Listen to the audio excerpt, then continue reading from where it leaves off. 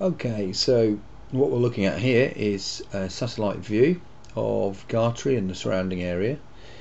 You'll see that we have put in models of the wind turbines and of the prison buildings.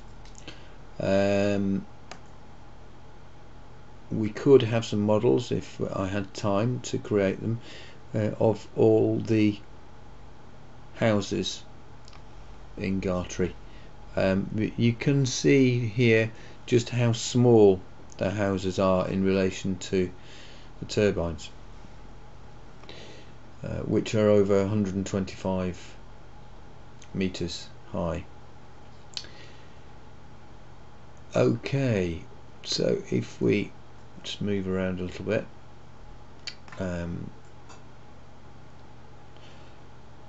what I want to do is demonstrate the flicker effect which the local community and the prison would suffer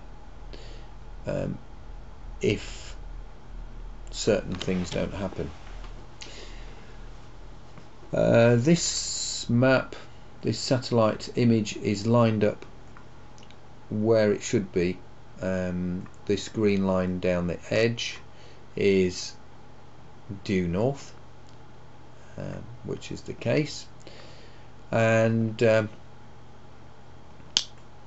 we can, with this program, cast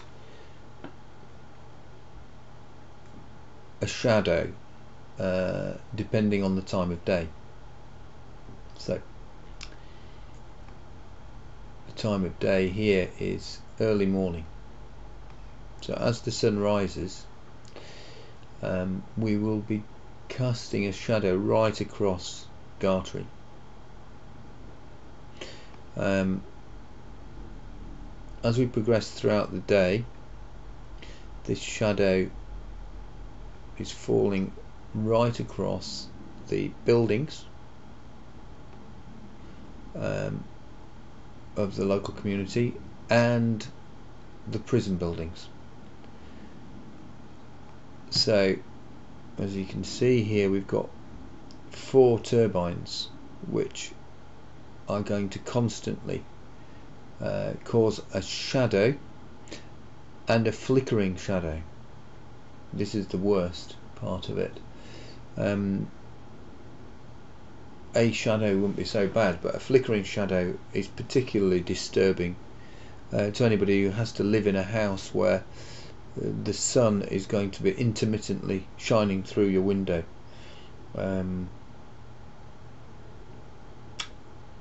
Notwithstanding the effects that this can have on somebody with epilepsy. Also, of course, in the prison community, we will have a cell perhaps with only one window, only one light source, and if we can just imagine sitting in a room where that light source is flickering on and off for most part of the day. This is not just part of the day.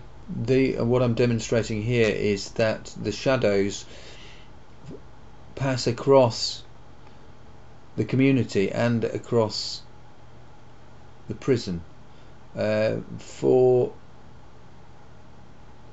almost more than 3/4 of the lighting day, right from early morning right till around about 3:30. So if these turbines were to go up and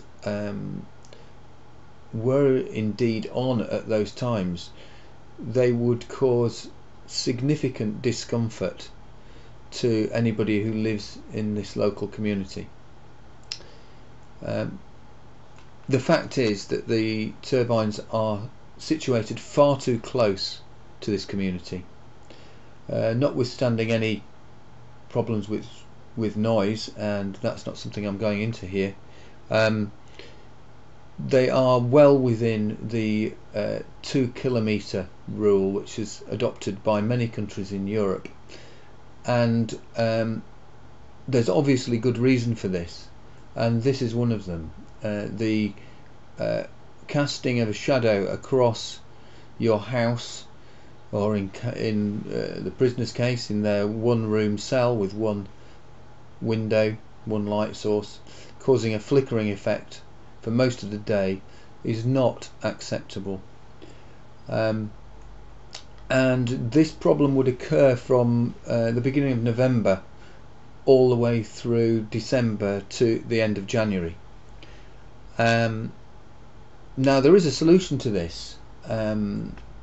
What could be done is that each of these wind turbines could have a sensor in them which sensed when a shadow would be approaching a building, and it would be switched off. However, the problem here is that we have 4 turbines which, for just about, or a great part of the day, they are going to be passing over these buildings. So the turbines would need to be switched off for most of the day in these 3 months, significantly reducing the amount of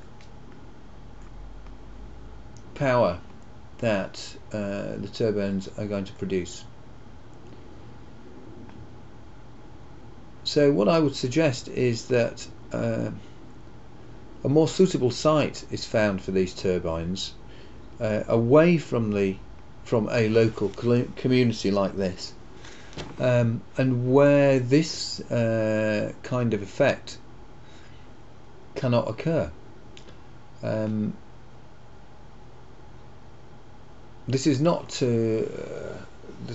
My proposal is not against wind energy. It is against the site proposal, which is going to cause significant discomfort for the community, or if these turbines are switched off,